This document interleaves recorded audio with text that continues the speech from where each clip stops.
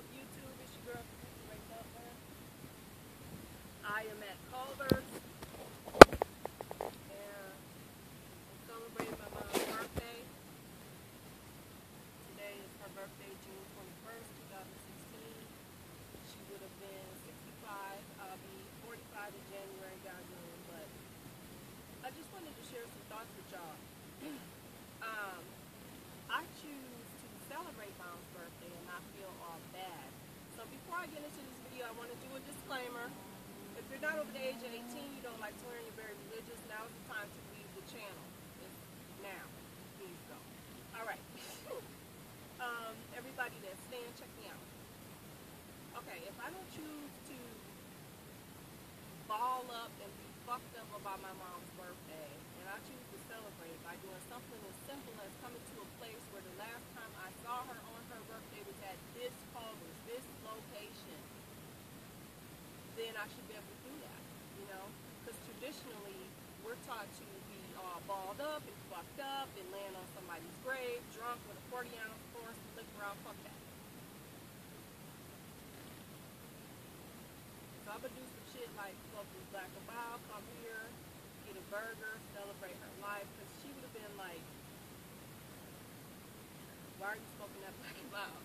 You know, she knows I quit cigarettes a long time ago. Once in a while I smoke a Black and Mild in the summertime, but if you want to talk about cancer, me eating a charbroiled burger is just as fucking carcinogenic.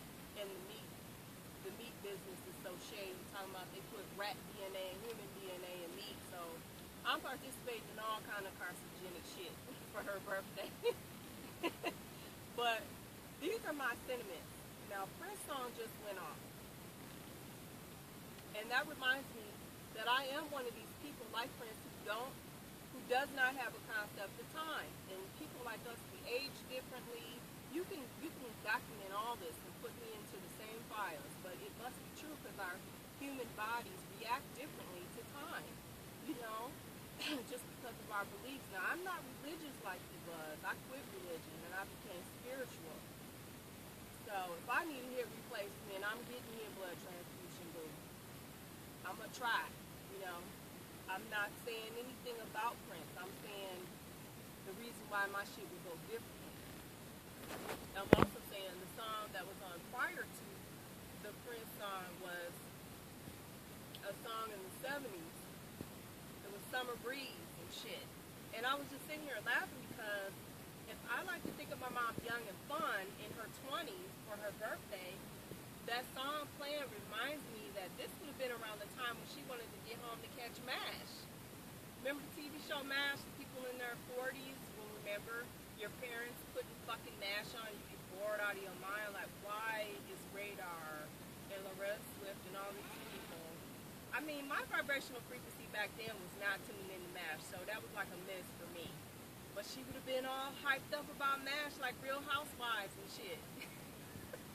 I mean, she liked Benny Hill and Second City TV and Saturday Night Live and Sonny and Cher and all that shit too, but she liked shit like MASH, you know, like, what? I never got it, but I like to think of my mom young and fun, like when she would do cartwheels and her boobs would fall out of her tank top and shit like that, because my mom,